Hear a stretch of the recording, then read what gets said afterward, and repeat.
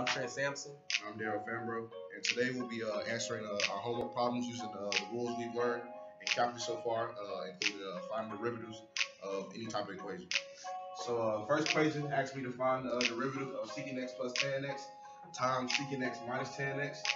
I see that I'm multiplying two differential equations, so automatically I know to use the product rule. The product rule tells me I take the first times derivative of the second plus the second times derivative of the first. I'm going to use that. I'm going to simplify, and I'm going to answer the final answer. So, first times derivative of the second plus second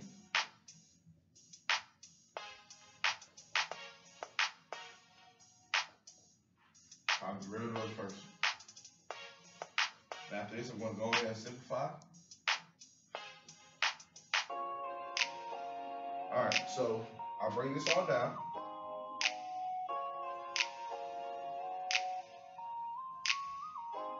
The derivative of secant x is secant x tan x. Secant x tan x. And the derivative of negative tan x is a negative secant squared x. Plus, keep a plus in the middle. Bring this all down. Derivative of secant x once again is secant x tan x. Now I know this because of my trigonometric, my rules that deal with trigonometric functions. So secant x tan x, and the derivative of tan x is a positive. Derivative of tan x is a positive of secant squared x. And that is my final answer. Secant x plus tan x times secant x tan x minus secant squared x plus secant x minus tan x times secant x tan x plus secant squared x. That's how you do that first problem.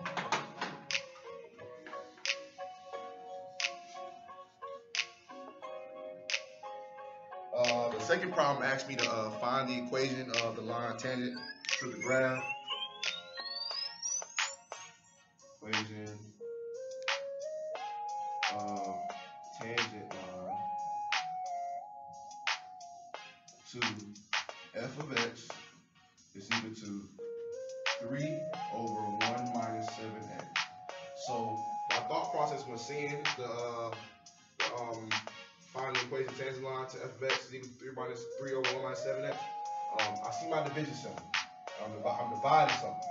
So automatically I know to use my quotient rule, which is low d high minus high d low over low squared. And remember that the low cannot equal 0. It says find the equation of a tangent line, so I know I'm going to need my point and slope formula. So let me go ahead and write that, which is y minus y1 is equal to m times x minus x1. So first step is taking the derivative, and like I said, I'm going to use the quotient rule. So f prime of x is equal to low 1 minus 7x. Derivative of the high minus the high times the derivative of the low, all over low squared. Now that I've used my quotient rule to get it, now I just simplify. So 1 minus 7x, derivative of the constant is 0, so derivative of 3 is 0, minus 3, bring the 3 down. Derivative of 1 is 0, and the derivative of negative 7x, imagine a 1 right here, so now we're using our power rule to get the derivative of negative 7x. Bring the 1 down, multiply it by the negative 7, so I have negative 7, and then reduce the exponent by 1, which would be 1 minus 1 to 0, so the x goes away, so I have 0 minus 7, and the bottom stays 2. Now, simplify once again, 0 times that, 0. Minus 3 times a 0 minus 7, which gives a negative 7 times 3 minus a negative 21 all over 1 minus 7x squared. Simplify one more time.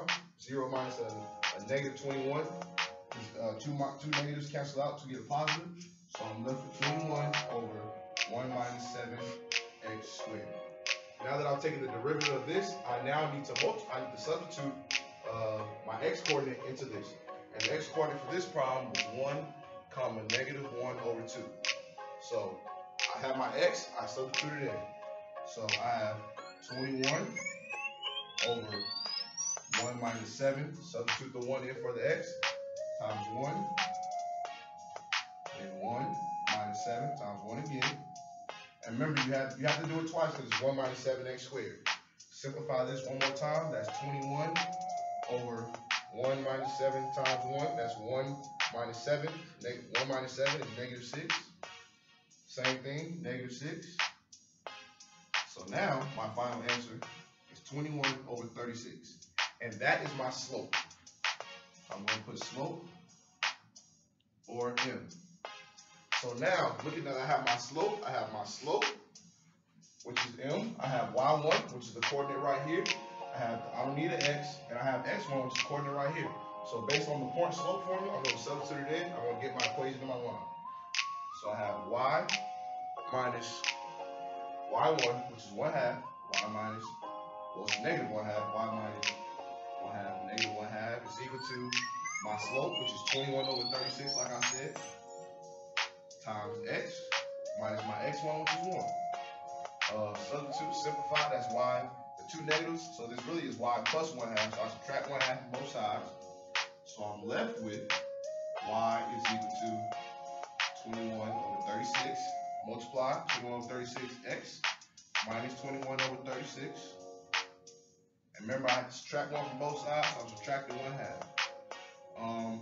Not gonna get into too much detail. We know that 1/2 is equal to 18 over 36. So a negative 21 minus 18 over 36 will give me, it ends up reducing to negative 13 over 12. So my final answer is y is equal to 21 over 36 x minus 13 over 12. And you think you're finished, but you can reduce to 21 over 36. I should have reduced there, but now that I see I can reduce here, I'm going to reduce. So 21 over 36. 3 goes into 21 7 times, and it goes into 36 12 times. So my final answer is 7/12x minus 13 over 12. My partner Trent will now prep me for the third question. In the third problem, ask Darrell to explain what is done if you are finding the derivative of a function that has a variable in the denominator. So, based on the problem I just did, we saw that I had a 3 over a 1 minus 7x. And I had a variable in the denominator. So, based on that, I know that I need to use my quotient rule, which once again, low, d high, minus high, d low, all over low, squared. And that's the derivative of low over high. Ooh, that's wrong. Derivative of high over low. Excuse me, I'm confused right there. So, and then when knowing this, you also need to know that the low cannot equal 0. And basically what this is saying derivative of u over v is equal to vu derivative minus uv derivative all over v squared. Once again, v cannot equal 0. My partner will now ask me the fourth question. The fourth problem asks Darrell to explain what is done if you are finding the derivative of a radical function. Alright, so when you find the derivative of a radical function, it's important things you need to know. So let's just say we have y is equal to the derivative of the square root of x to the third. Alright, so like I said, it has a radical.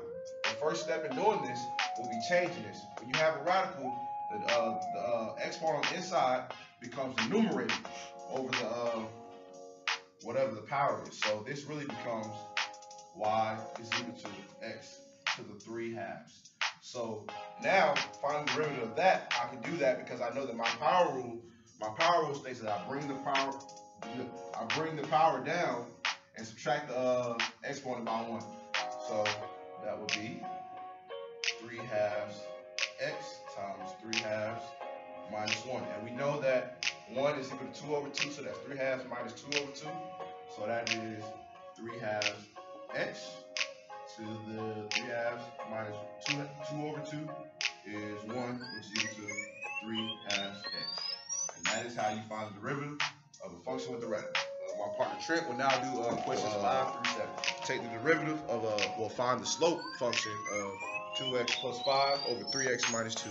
And the first thing I see when I look at this function is we have a variable in the numerator and the denominator, so I think of quotient rule automatically.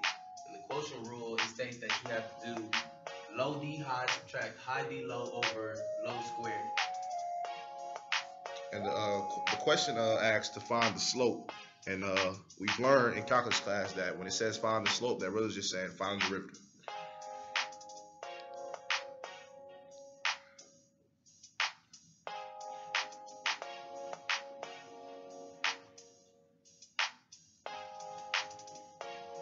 So it's my low, and then my high goes right here. Minus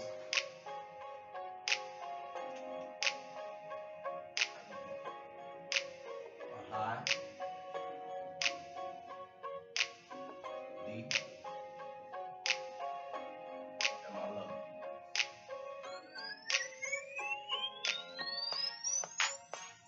All this over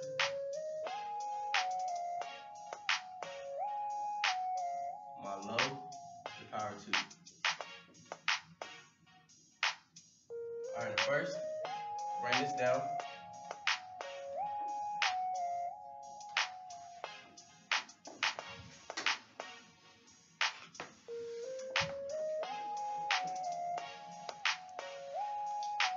And the derivative of this is going to be 2. Subtract 5.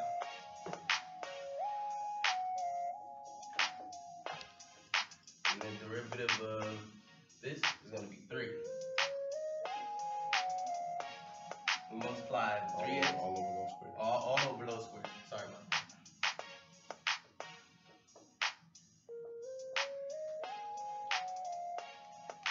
So I take my 3 subtract 2, which is going to be 6x. Subtract 4.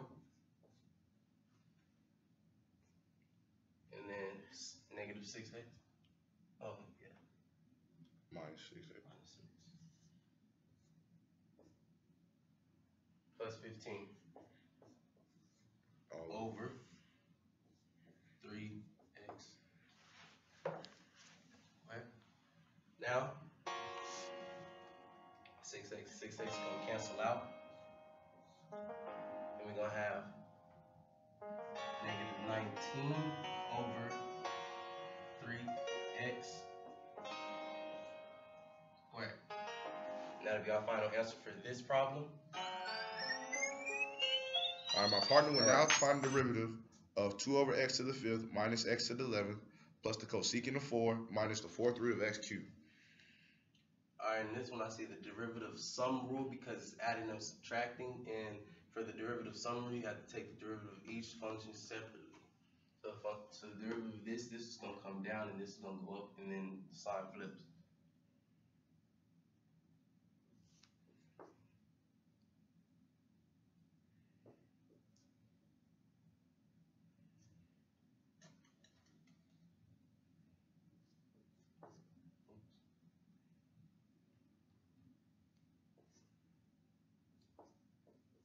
This is going to go down 1 because this came down. Cosecant of 4r is going to be 0.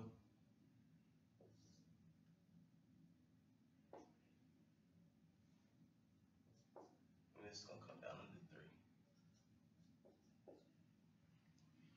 Now you take the derivative of this again.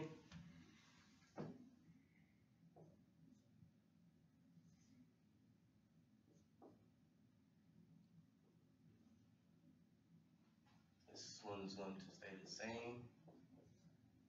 0 is going to go there. This one's going to be, Use power rule. yeah, you got to use the power rule on this one, so it's going to be,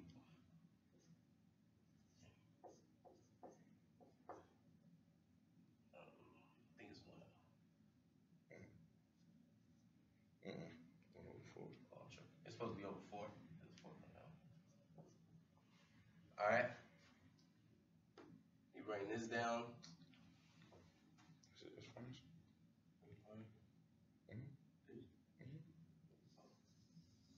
And this is the final answer for this problem. Question number 7 asks my partner to explain the product rule.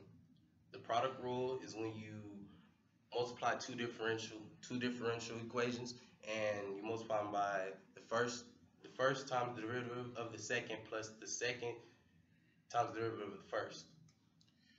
That is it. So that is our homework for the evening.